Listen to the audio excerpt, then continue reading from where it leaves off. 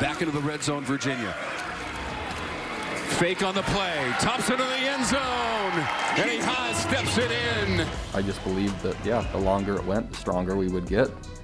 There'd be bumps along the way, but it's the design of the program, and it's my intent to help people in general, our players especially, right? That when challenges come, they just keep persevering and becoming more than they could have been without those challenges. And so it's just in line with the philosophical approach to our program as well. Touchdown! I think one of the values of having a rivalry game at the end of the season is motivation. And regardless of how your season has gone, there's always that game.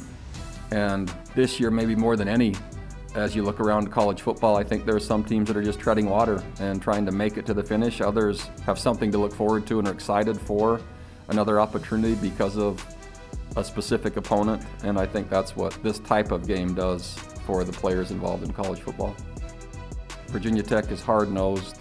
They're run first, they're physical, they're tough. They play aggressively. The scheme builds on each other. There's great screens and play actions and RPOs, and then just good personnel. And so it's just very well designed, it's very well architected, and it's usually really well executed. And the quarterback position is one of the critical pieces for that. And every year it seems like there's not only one, but two, possibly three, and sometimes even four players that are capable at that position. And I'm impressed with whoever's playing that spot for Virginia Tech. This is Thompson. He wants that direct snap.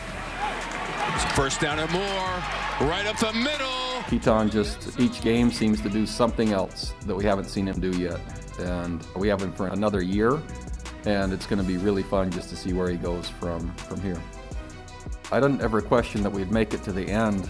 I think what I underestimated is the constant state of uncertainty and adaptability necessary to get to this point. And quite frankly, I think most teams and most coaches around the country, right, you're coaching a different roster each week, and you're coaching against a different roster each week. And you do your very best to adapt, adjust, and overcome. What's also really clear is once the game starts, really nobody cares. Whatever happened to get to the game, once the game starts, it's about the results.